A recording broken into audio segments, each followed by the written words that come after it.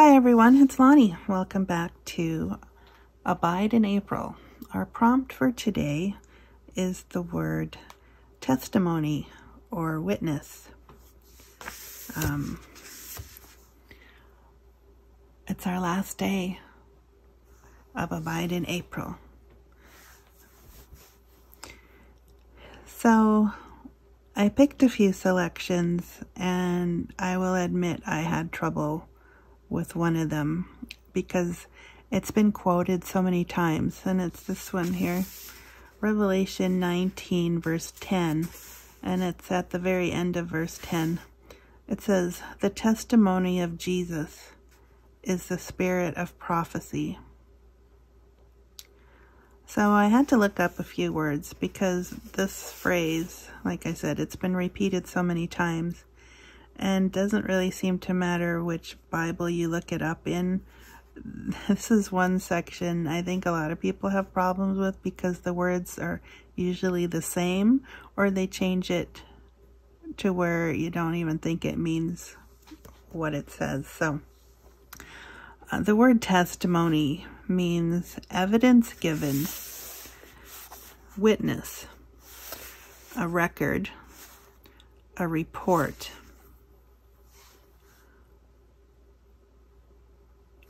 I put the letter N beside these two words to remind me that it wouldn't be a verb. First and foremost, it's a noun because a testimony is a noun. And when you go into court, not so much nowadays, I think the definition has really slackened, but when it talks about giving testimony in the Bible, it's a very serious thing. I mean, by 2 or 3 witnesses, a thing was established. And so I think we make light of it these days. And it makes sense because it's part of what God wanted. And seems like everything that God wanted is being tossed out in these end days. So anyways, for myself, for this verse, the testimony of Jesus is the spirit of prophecy. Prophecy in this case refers to detailing future events to the best of what I could figure. And so this is not a translation. This is a sentence that came to me that doesn't necessarily explain this, but it helps me to understand a couple things. So Jesus is the fulfillment and the essence of true prophecy. Because in the Old Testament, everything was supposed to point to Jesus. All the prophets, the law, Jesus came to fulfill the law, so therefore it had to speak of him. The prophets, they prophesied about him, so he became the fulfillment of that prophecy. And that would explain why it was such a big deal about the false prophets, because they would then not be speaking about Jesus. So I thought that was very interesting, and I didn't get this until I read that. So I don't know if that helps anybody, but that's what I got. And the other verse I liked was Hebrews 11 verse 5. "By faith Enoch was taken up so that he would not taste death, and he was not found, because God took him up. For he obtained the witness that before his being taken up, he was pleasing to God." So I'm just going to underline the word witness here. So it's a great verse, and I've read it several times. But yesterday when I was writing it out, what stood out to me was that he would not taste death.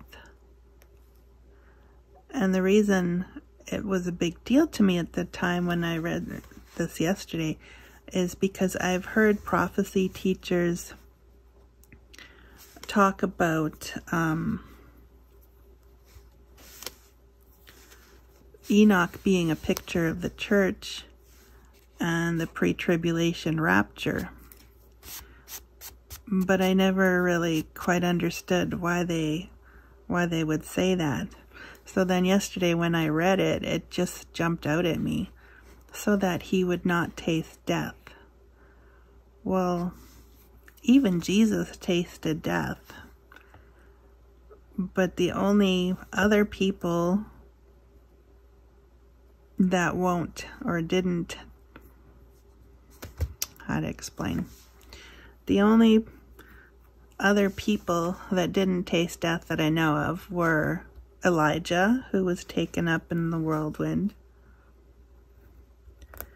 and then there's the people that are going to be raptured.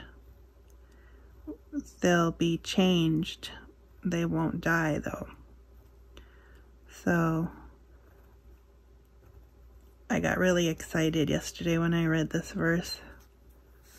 He was not found because God took him. And the time is soon approaching, quickly approaching, where there's going to be this whole other group of people that's going to go up and they won't find us because God will have taken us.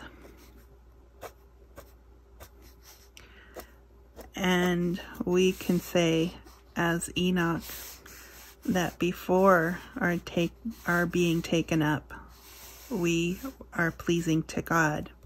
Why? How can I say that? Because it's because we believe in Jesus.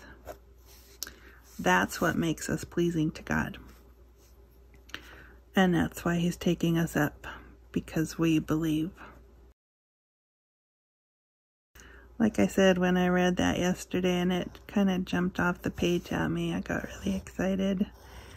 And before that, I had just been kind of, I don't know, I guess I was a little bit down yesterday and tired. And then when I saw that, I was like, oh, he took him and he's going to take us. We have a lot to look forward to. In one section there, Paul says that, I think it's Paul, that men haven't conceived what the Lord, or we can't imagine what the Lord has prepared for those who love him. I may have just butchered that, but...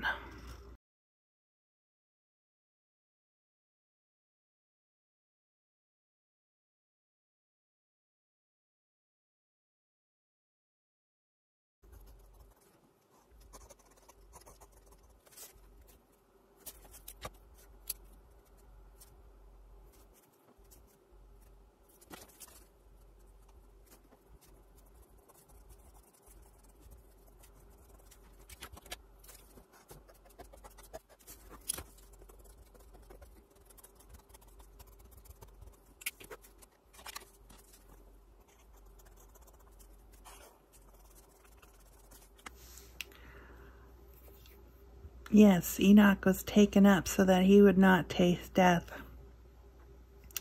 God took him up. Enoch got the witness that before he was being taken up, he was pleasing to God because he believed. And that's how the church will be taken up, because we believe in Jesus. So let that be an encouragement to you today as we wrap up. What a verse to end April with. I mean, wow. So I hope you enjoyed this month's worth of Bible journaling. We'll see what happens in May. I just hope you all were blessed, and thanks for tuning in, and thank you for encouraging me. It's been my hope and prayer that I would be an encouragement to you. So we'll just call that a big answer to prayer. And yeah, so we'll see you next time. Bye for now.